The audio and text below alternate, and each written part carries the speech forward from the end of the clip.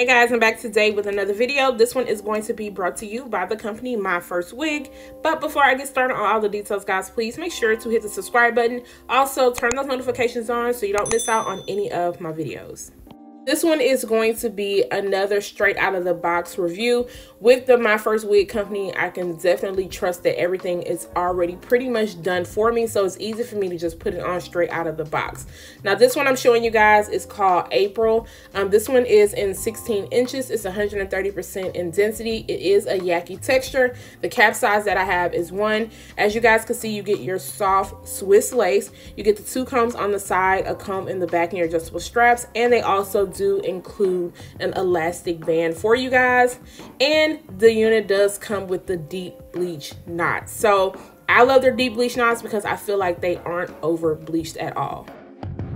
So I'm just going to place my wig on and just kind of see what it is looking like and what I have to do to it. Now this one has been sitting in the box for a little bit, so I am going to have to lightly run my flat iron over it. But I just want to show you guys what the hairline is looking like. You do get a pre-plucked hairline, and then I'm also going to show you guys what the parting space looks like. You do get your 6 inches of parting space throughout the front area, so it is very versatile. You aren't going to have to be stuck with wearing it on one side, and it just looks natural all the way around.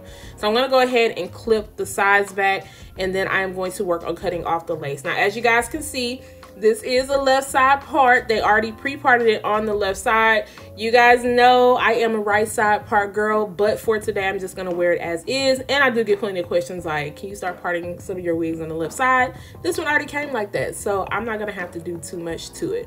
But that is what it is looking like once I cut the lace off on that one side. It looks very natural, and with my first wig I don't have to worry about going in and cutting off any excess lace around my ear because it just fits me really well.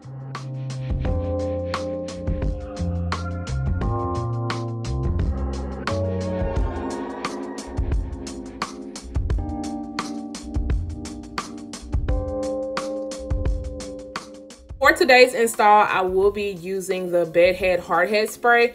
Now, if you do not want to use any type of adhesive or glue, you definitely can with this company. I have plenty of videos with this company showing me wearing their units glueless. So spray and adhesive is not needed unless you plan on putting this up in like a high ponytail or you are scared your sides are going to flap off, but it always looks really natural. You can take a little bit of mousse and just kind of lay the hairline down. I wanted to go ahead and do it this way, especially because I have not filmed in so long. I wanted to get back re-familiar with filming and using all of these products.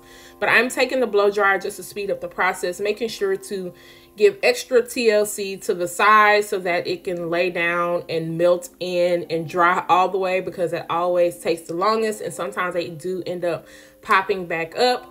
But I'm also pulling that hair out from the side by the ear because I do want to try to create a little bit of sideburns. I've been trying to practice on those lately so I can get them to look natural. So now I am just going to take the end of the rat tail comb and just kind of comb out some of those hairs that may have stuck to my face. And that is what the hairline is looking like. It looks really good. You can always go in and pre-pluck the hairline a little bit more, but I feel like it looks really good. I don't like my hairlines to look really thin, so I love theirs because I feel like it looks natural enough.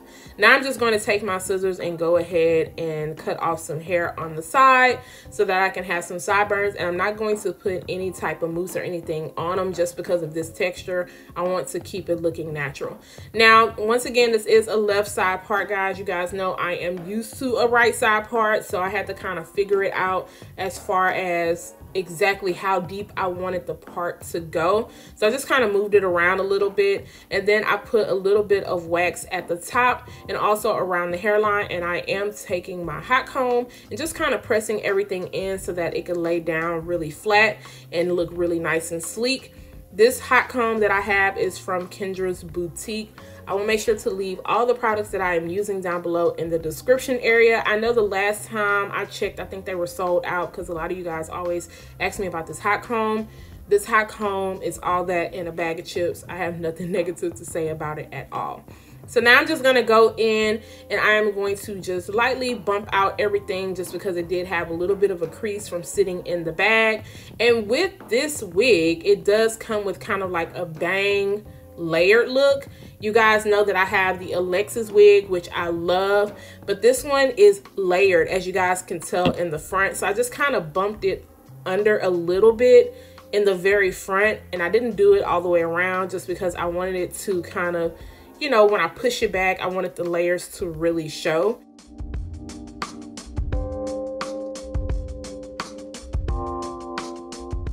Also going to go around the hairline, especially on the side where I can see just a little bit of the lightness on the lace, and just put some of my powder. I am using my Ruby Kisses 3D Contour Creator powder palette and just going around the hairline. I'm actually not going to worry about putting any powder into the parting space because it does not need it at all. The bleach job is perfect and it matches me very well. Now, as far as the lace color, they do have the light brown and the medium brown option. I do have the medium brown lace color. And then I'm just going on the side where I feel like a little bit of the lace is showing, and just taking my edge brush and just kind of lightly swooping, not to where it's like swooped to where it looks like baby hairs, or just lightly kind of covering it up just a little bit.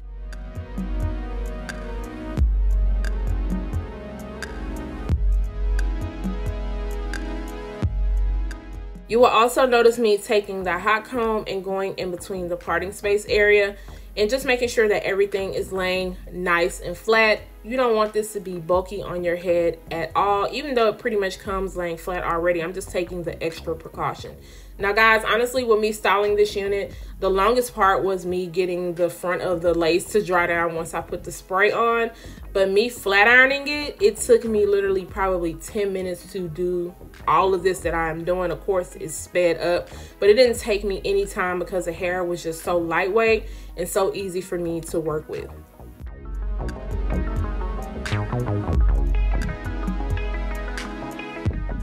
Just making sure everything is looking good. I really want it to be flat once I tuck it behind my ear. So now I am going to run through the hair with my Garnier Fructis Sleek and Shine Serum, and this is going to help combat any type of frizziness and flyaways. However, with the hair, I did not notice a lot of frizziness and flyaways, but I did notice some shorter hairs at the top of the unit, which is what the wax stick is for. You can also run some type of freeze spray through the comb, and that'll help kind of lay it down also.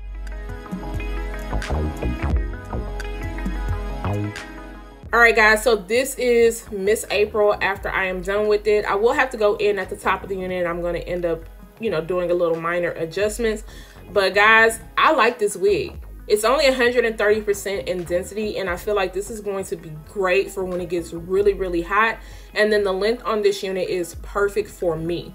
I do not like to wear like super long hair, and if I'm wearing a wig, I prefer between 14 to 18 inches, so the 16 works perfectly for me. This unit does start at 12 inches, and then you can get it all the way up in the length 20 inches.